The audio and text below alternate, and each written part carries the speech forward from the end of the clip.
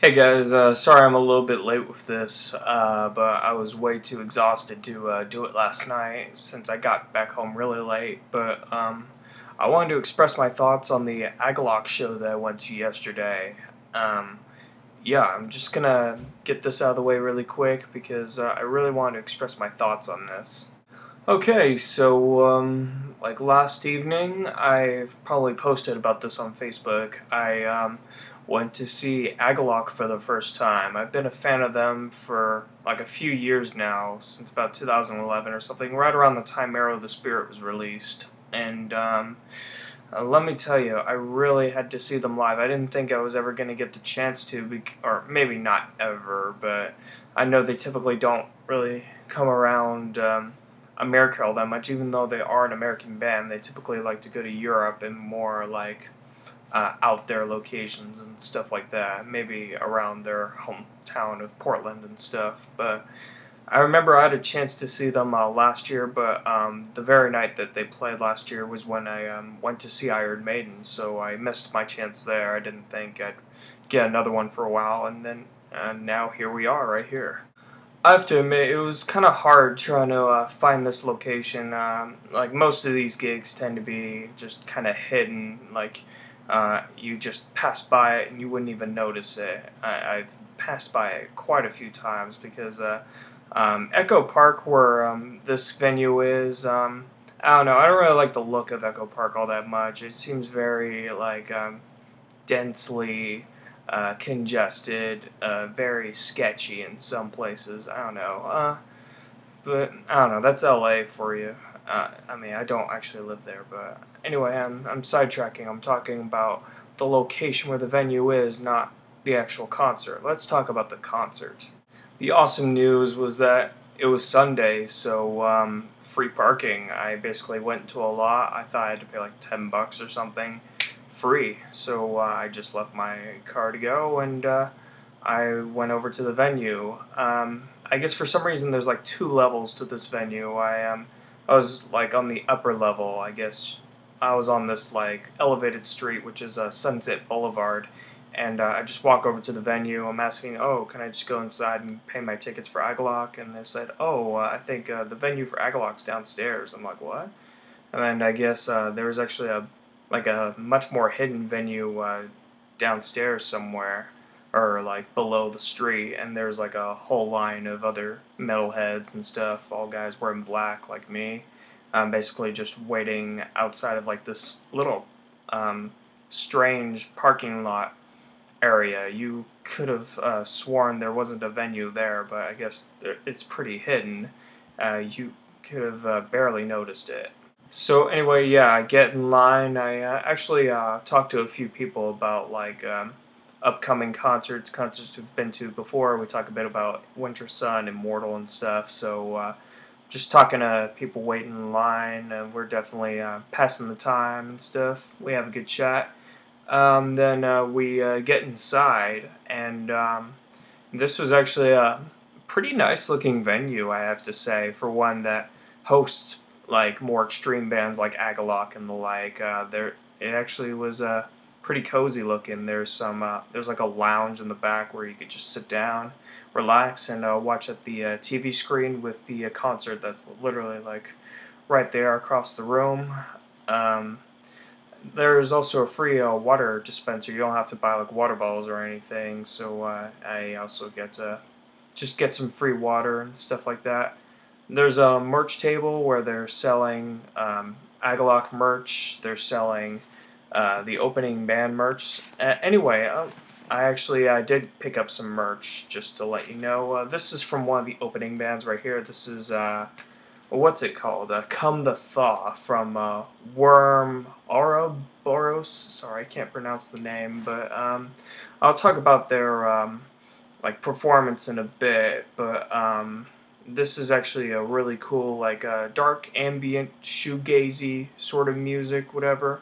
You kind of have to see for yourself. I'd never even heard this band until the concert itself, but they yeah, like I said, I'll get into their performance in a bit. I just wanted to show off the merch, but this is from one of the opening bands.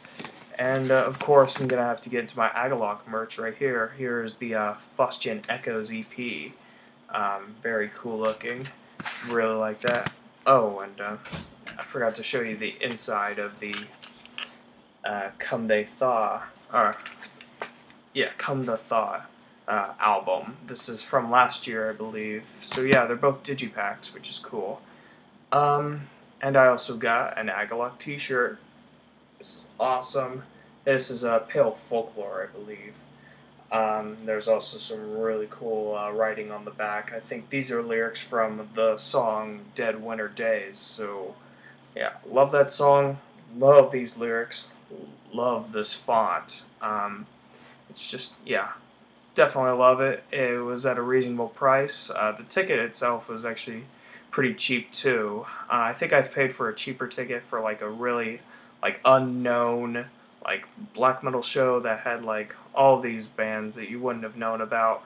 But this is like the cheapest ticket that I've paid for like a more well-known band like Agalloch. So yeah, definitely very reasonably priced. The staff was also very nice and helpful as well, because especially during this one moment where during the opening act, her name is Helen Money. She's a cello player. I think she played on Anthrax's Worship Music and I think something from Disturbed, but I don't know and I don't care. But like during her opening number, I dropped my wallet. I was this close to like losing everything, and I was like basically pacing around the room trying to find it. And I guess the security guard, I think he might have been watching me just trying to pace around looking for my wallet, and he's like, "Oh, do you need any help?" I'm like, "Yes, I'm trying to look for my brown wallet." And he goes over, follows me and stuff, has a flashlight out. And what do you know, it was like right just on the ground, on the pit floor. So I managed to get that in time before anyone ever thought about taking it. I think I might have lost it for like 5 minutes or something like that. Somebody easily could have picked it up, but fortunately the room was very dark, so nobody could really see it or anything. And that was part of the problem for why I initially lost it, so I couldn't really see anything. But fortunately, the security guard had a flashlight, and I was able to get my wallet safe and sound. You could see it right there on my bed right there. So that was definitely very, that was just awesome of him. If he is watching this video, thank you so much for finding my wallet. I mean, it really means a lot. I have pretty much everything in there, so yeah, that was a close one. Yeah, that just goes to show they have really helpful and awesome staff members. Alright, now to the actual performers. Helen Money, like I said, was the one opening everything up. She is the cello player. She's played on a few metal albums before, like as a guest player or something, but I think she had a very unique style of playing. It's just her and her cello, and like sometimes she'll just play it like a regular cello and stuff, like offering more classical passages, but then she'll drop the bow and she'll just start basically strumming the cello with her hand, pretty much like a guitar, and she used a lot of like distortion effects to basically have it play like a guitar and stuff, and damn, she can definitely play that cello. I remember she had some more metal music playing in the background just so she'd be able to like play along with that. There's some like automated drums in the background, but she was definitely really good. I mean, I wouldn't listen to it regularly or anything like that, but she definitely had a very unique way of playing the cello and stuff. I can imagine why Anthrax and Disturbed would want her to like guest star on an album to offer a more like classical flavor, if you will, because she could definitely play it up, if you know what I mean. So yeah, she did really good. The next band, of course, was Worm Ouroboros, or however you say it. Sorry if I mispronounced it.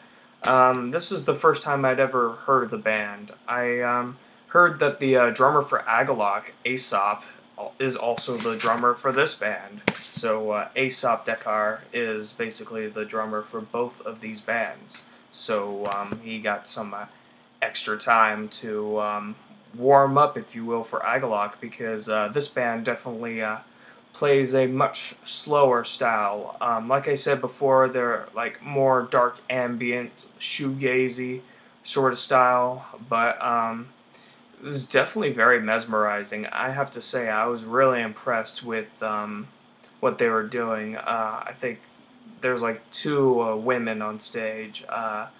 One of them plays bass, the other one plays guitar. They both do vocals, and they definitely have like a lot of reverb and stuff, which produces like a very like atmospheric and chilling effect on stage.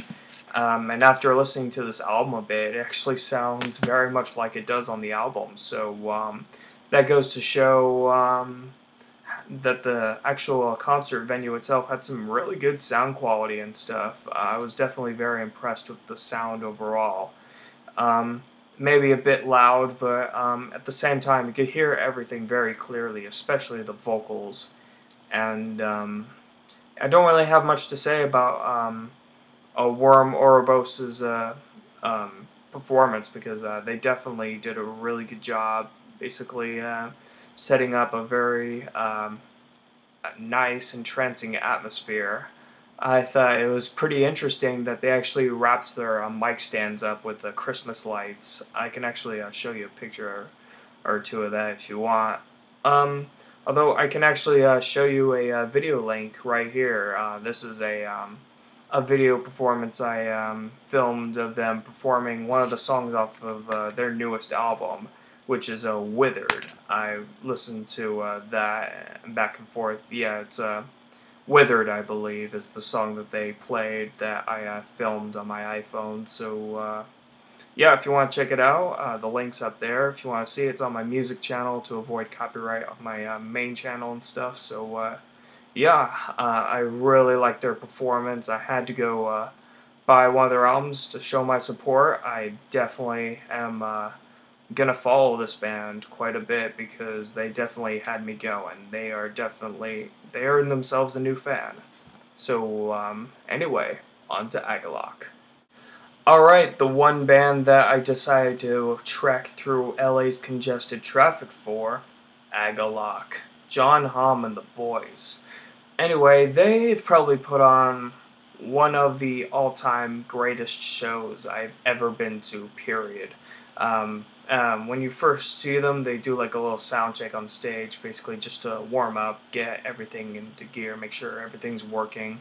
And they walk off stage, the lights dimmer, then like out backstage you see an orange light glowing.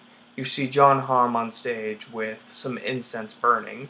He lights some more incense on stage, and it fills the entire room up with this beautiful fragrance, this just powerful aroma that reminds one of walking through the Oregon woods. It's just a beautiful smell. It's just provides a ton of atmosphere until the inevitable weed comes to drown that smell out. So yeah, that's kind of disappointing, but like for that short period of time that you got to smell that fragrance, it's beautiful. It provides a ton of atmosphere. You know that you're about to see one hell of a band that just goes above and beyond playing your typical metal shit. They just know how to provide the right amount of atmosphere and kick-ass heavy metal at the same time. They definitely provided a very like heavy killer set list. They opened up with Limbs, then they went into Ghosts of the Midwinter Fires, which I also filmed an Agalloch song too.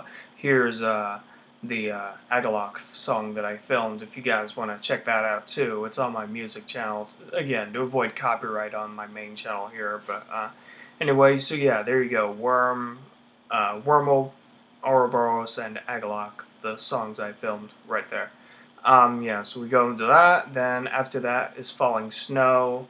They go into Hallways of Enchanted Ebony. Then I believe they go into I can't think right now. It's all just jumbled around in my mind because I'm just still very excited with what happened. But anyway, you still get some great songs all around. I guess I'm a little maybe I couldn't say I can't really say disappointed because it's Agalloch, but maybe just a little just kind of at the fact that they didn't play anything off the Mantle, their second album. They played songs from every other album except for the Mantle, which you know, kind of let me down a bit because I was hoping they play In the Shadow of Our Pale Companion just so I could light my lighter up in the air. But whatever. Who cares? I can't really complain too much because they put on just a fantastic performance. Every song they played just kept me in the mood. It was no bullshit all the way through. They really just kicked it into high gear. And to my left, I actually noticed like this big mosh pit that was forming, which I kind of expected because it was a black metal show and they played some really crushing stuff like Into the Painted Grey. But at the same time, I was also thinking, it's Agalloch. This is like very like atmospheric, like much more like relatively chill stuff compared to like Opeth and stuff like that. Yeah. But you know, it was kind of interesting to see. I had no problem with it. I mean, hey, it's black metal, but at the same time, Agalloch's just one of those really like atmospheric bands. You'd almost I wouldn't say never expected, but you wouldn't expect as much as you would. Which yeah, it was definitely very interesting to see, and it was great to see people really getting into the music and having fun because it definitely just made the experience all the better.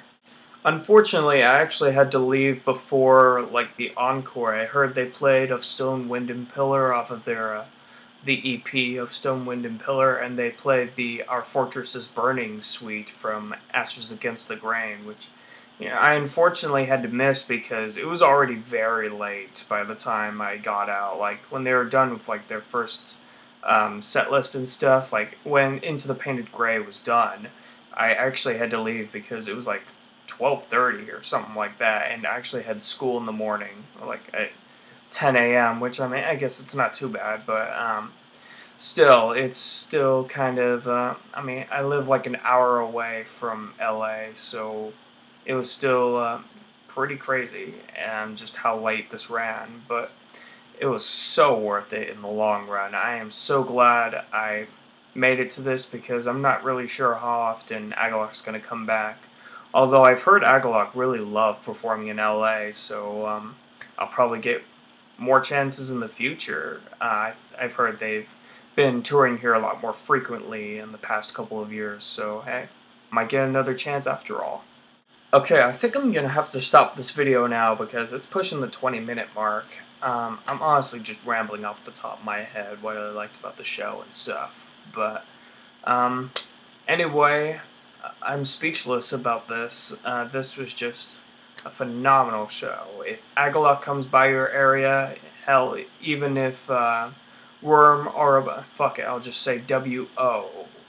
Or even Hell and Money, if any of those bands come by your area, definitely check them out. Definitely, it's definitely worth an experience, especially Agalloch. And this is a band that only comes once in a lifetime. You definitely want to experience this for yourself. No video could really, truly do them justice. Even though I filmed like a song or two from each of these bands, just see it live. You really have to experience it for yourself. Just, honestly, I can't really say anything else without repeating myself, so I'm done. Thank you very much, everybody, and I'll see you guys later.